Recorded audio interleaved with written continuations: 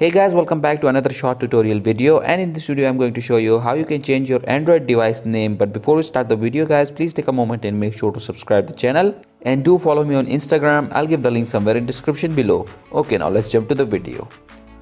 So first of all, open settings on your Android device. Now scroll down and click on this option which says about phone.